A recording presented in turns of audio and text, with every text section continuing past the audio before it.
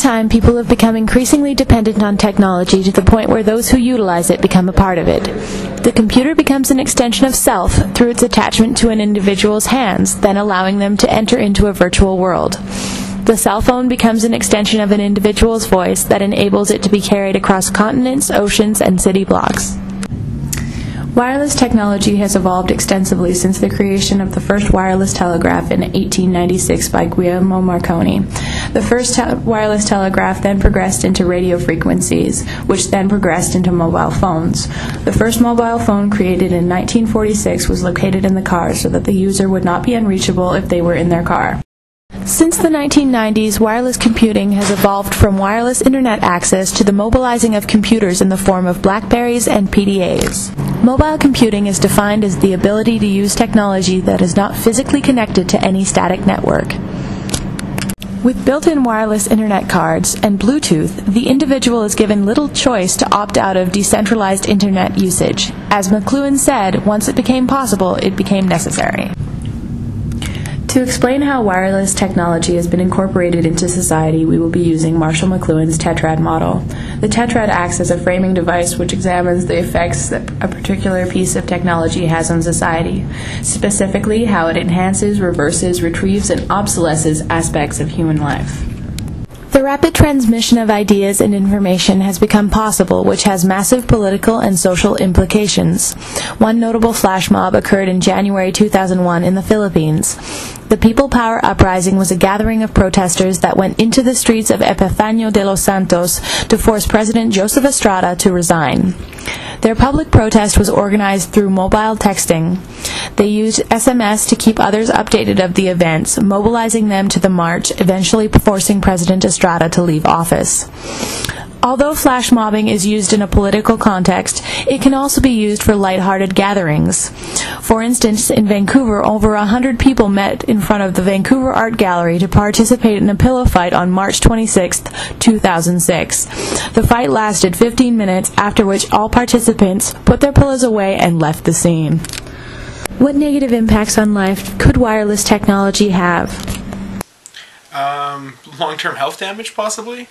It's probably not a threat. It's probably not a worry, but nobody's really done long-term testing.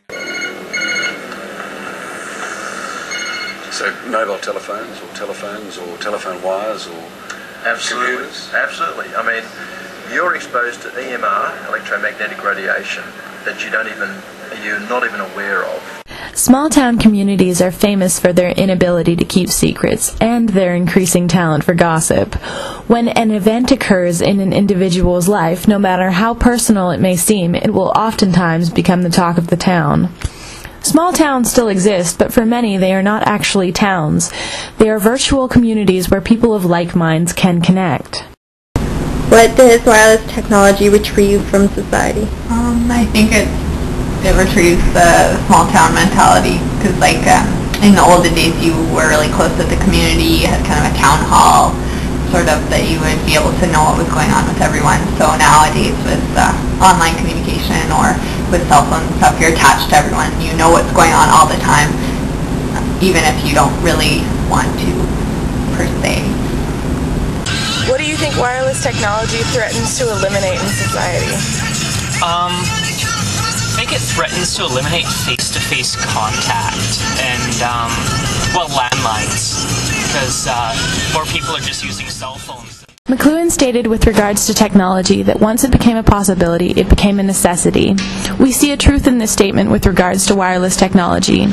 Many agree that wireless technology has become necessary, which is a hard fact to argue against.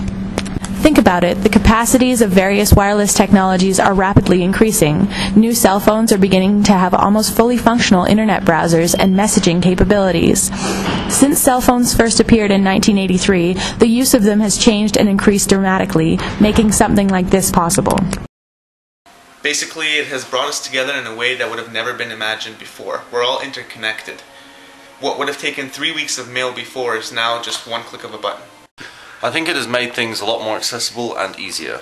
When before you had to go through many steps to reach a goal, now there are less steps. The range and speed of wireless routers is increasing quite quickly, to the point where there are now long-range Wi-Fi systems growing in use. Would this trend continue if we believed that wireless technology had not been making life easier? How would you feel if your wireless tools were taken away? Surely somewhere along the lines of how these people feel. Honestly, I'd probably be lost without my cell phone, as it's kind of like my lifeline.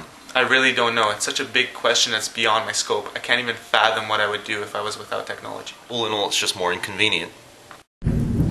We have become so used to technology like this being around that we rarely think about what would happen if it suddenly disappeared. Frightening thought, isn't it?